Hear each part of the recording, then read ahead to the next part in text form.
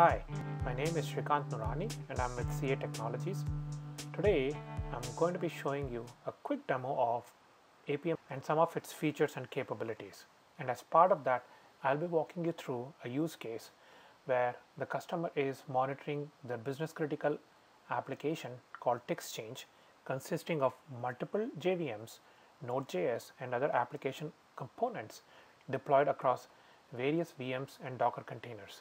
And as part of the use case, the customer will be upgrading the production system based on the canary deployment model, where production system is upgraded in an incremental fashion and the deployment suffers from performance issue, and how CA APM allows the customer to isolate the issue and focus on the problem area and thereby reducing the mean time to resolution.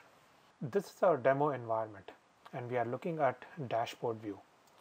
This particular view, it is extremely important and useful for level 1 ops person or somebody who either are not an application expert or not interested in the detailed application map view, because for example, say they are managing 50 other applications or have multiple tools.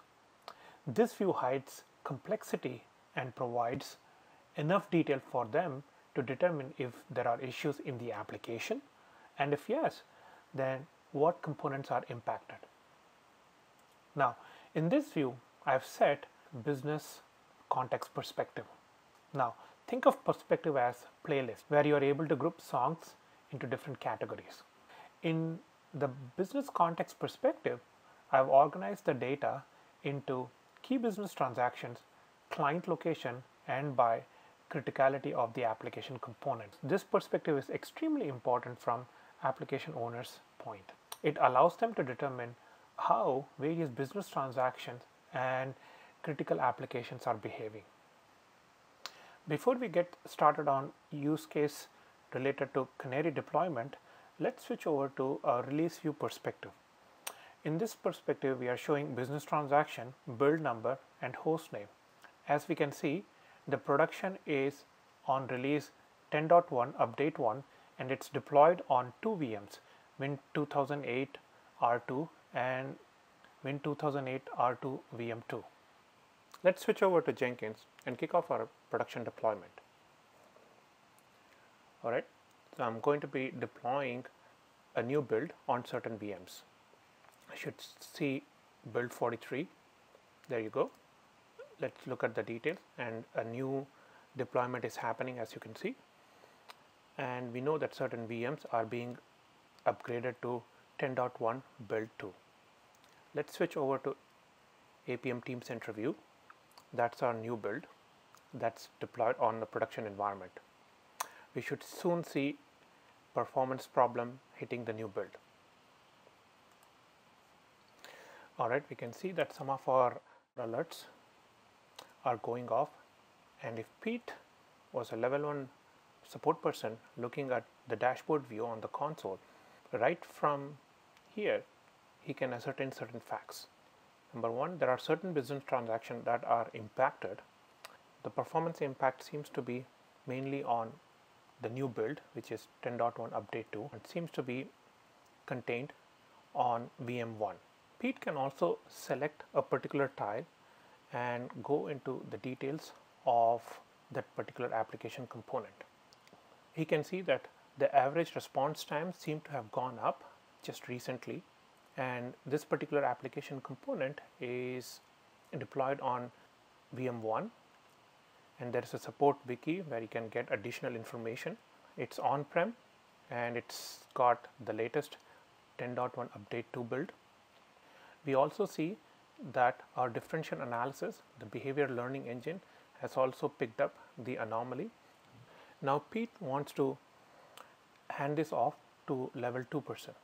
So all Pete needs to do is select one of the tiles and go into the attribute detail pane and click the link provided for L2 support. So that should open up an email with all the relevant information along with an in-context link that can be sent to level 2. Let's assume Ryan, our level 2 production support analyst, gets the email and clicks on the link. he is presented with this particular view. Looking at the dashboard view, Ryan understands that the performance impact is restricted to certain business transaction. It's impacting the latest update and it's impacting only certain VMs. Ryan wants to know how and when this performance issue started in the environment. He leverages CA APM's timeline view. He clicks on time range and takes the slider back, and he can see that with the attribute change right around this time, the application started experiencing performance issue. He selects the attribute change event and selects the tile that got highlighted to get additional information. He scrolls down the attribute detail pane to see what the attribute change was, and you can see that at this time the application was upgraded from 10.1 update 1 to 10.1 update 2. Ryan is pretty certain that the most likely cause of this particular issue is because of the upgrade to the production environment. Now Ryan wants to understand what exactly is the cause of this performance issue in the new build. So he leverages the drill down capability. So he clicks on the link on the business transaction tile. This will take him to the map view with the filter being set for that particular business transaction. And he can see that it traveled through different Java component all the way to the back end. He selects the rightmost component to get the details on the attribute detail pane.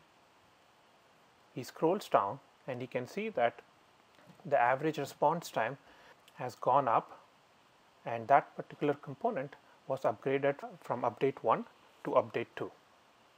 He also knows that this is a Node.js component and deployed on East Data Center. There is a support wiki for additional information, and the owner is also provided. Ryan has all the information on his fingertip. To get to the bottom of this particular issue, Ryan clicks on the metric link that is provided in the attribute detail pane, and that takes him to the expert view, the web view, and Ryan looks at all the traces or additional information that was collected during the time period. He selects one of the transaction traces and gets to the transaction trace view. Ryan can immediately see the flow of the business transaction. The information came into the business segment, it went to another JVM, and from there it went to a node component, which is Node.js. Ryan opens up the transaction component for Node Gateway Services. He selects a particular component and looks at the app component detail pane. Scrolls down and he knows that majority of the time, which is about 4 seconds, was spent on the method dispatch. Ryan takes this information and gives it to the developer for them to investigate and fix the issue. This concludes our demo. We have demonstrated that CA APM's perspective allows data to be organized in a manner that is relevant. We also showed that the dashboard view hides the complexity and allows level 1 to focus on the bigger picture, and at the same time provides all the necessary details for them to take action on. With attribute detail pane, the information is always a fingertip. The new drill down capability allows experts like Ryan to go into the detail view without losing the context and get to the root cause quickly. With CA APM, you're able to protect your expert and at the same time reduce mean time to resolution. Thanks for watching.